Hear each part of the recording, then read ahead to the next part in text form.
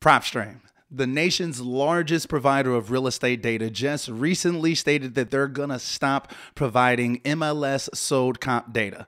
Well, I got a chance to do a lot more research on this topic and really kind of flesh it out and see what's really happening here. So that's what I want to talk about in today's video. Let's not waste any time. Let's get right on into it. Hey, coming down like precipitation. I ain't never met a... So to begin with, when Propstream first made this announcement, people went bonkers. People all over the internet was like, oh my God, Propstream is over with, so on and so forth. People were very upset with the news. With recent changes to MLS regulations, we can no longer supply data related to MLS failed listings and MLS sale prices. Right? But upon further research, it looks as though this may be a whole lot of controversy for something that's not really that big. First off, this change really only affects those 12 non-disclosure states in America. I'll probably pop them up on the screen. These are the only states that are actually going to be affected by Propstream's new changes, first off. So it's not a global thing across the board. And speaking of those 12 non-disclosure states, all companies, all data providers are already prohibited from giving this MLS sold comp data, basically. Propstream was basically actually still giving you like the actual sales price in the states that they're not supposed to do that, basically. So what it really boils down to is, from what I can see, from what I've surmised, and I'm gonna show you what I've looked at to actually prove this, but from what I can see, it seems as though Propstream is actually just being very transparent with the fact that they don't actually have the ability to give you that actual sales price in these non-disclosure states. Other companies are just telling you that this is the actual sales price. Come on, don't bullshit me. Bullshit. Bullshit. Bullshit. Bullshit. Bullshit.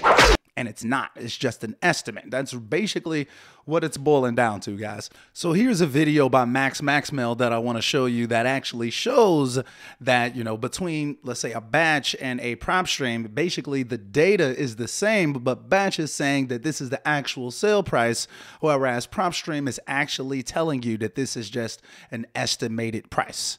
Batch says that this is MLS data for 179, and you can see that over here. If you look at 2538 Southland, you go across, it says 179 100, right? So now I'm going to switch over to this same property on Propstream. It has the pictures, right? And it's saying that the last prior sale price is 179, but the big difference between what they're saying and what Batch is saying, Propstream and Batch, I'm just giving you an exact replica of the same property. It's saying 179 100. They have the same exact numbers.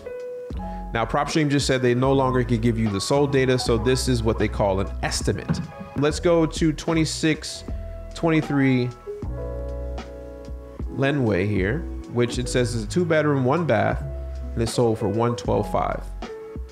All right, so we're gonna go up to the Propstream that says they do not have any sold data, and it's the same thing. Mortgage amount, last prior sales price. It tells you everything what's about it. So the difference is it's an estimate. It's an estimated sold price because it is completely illegal to show the sold data in disclosure states. All right, so as you see, like Max popped up 2 separate properties, and between Batch and Propstream, the numbers were completely the same. So in all reality, nothing's really changing with Propstream, honestly. It's basically just the same exact stuff that's been going on. In all of these non-disclosure states, you haven't been able to actually get the actual sales price. You're supposed to just get the estimated price like you would on like a Realtor or Zillow or something like that. They're not supposed to disclose this. It's illegal for them to give this information. So anybody that's telling you that they are giving you the actual sale price in a non-disclosure state, they're probably not telling you the full truth. What? But you can't do this to me. Also, another thing that I noticed that inside of Propstream, it's no longer going to give you that option to select between like the MLS sold comps and the public record sold comps. It's just all going to be inside of one section. However, in those non-disclosure states, it's just going to have the fact that it's an estimated amount right there on the sales price. So I'll actually show you that now. All right, so as you all can see, this is a property out here in Chicago. And it actually has like the actual sales price, right? Boom. But if you go to a property out in Texas, then you'll see, because Texas is a non-disclosure state, when you see the sales price, it's just going to show you that the sales price is estimated right here. It's not going to actually tell you the exact price. So long story short, guys, to be honest with you, I think all of this, Propstream controversy lately is just a big nothing burger, to be 100% honest. It doesn't matter! Realistically, this is not really affecting anything. In non-disclosure states, you've always had to do a little bit more work to actually figure out what those actual sales prices are. Another thing is that you can simply, either become an agent yourself or network with other realtors in your area who can just give you this information. You don't even have to think that hard. And you can also still get your own data as well. You can use those estimated numbers. It's not like it's going to be crazy off more often than not. It's pretty spot on. Public records data sometimes takes longer to actually land inside of Propstream because the counties may take a little bit longer to actually aggregate that data. However, that public records data is going to be significantly more accurate than the MLS data. I mean, due to human error, agents very often input the information completely wrong. A $100,000 property can look like it was sold on the MLS for $1 million because an agent put an extra zero in there.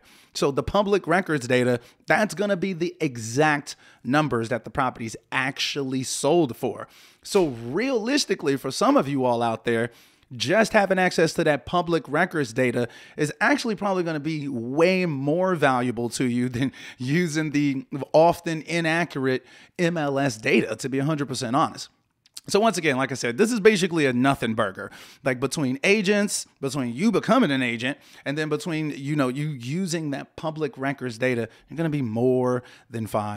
You can do it! And yeah, it may take a little bit longer, so be it. It's not a big deal in all reality. Yeah, okay, yeah, it takes a couple weeks for the information to upload.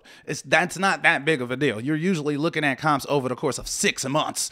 Don't be fear-mongered into buying a whole bunch of other services or thinking, oh my God, all hell is breaking loose, the sky is falling. Ha! Got him! Got him!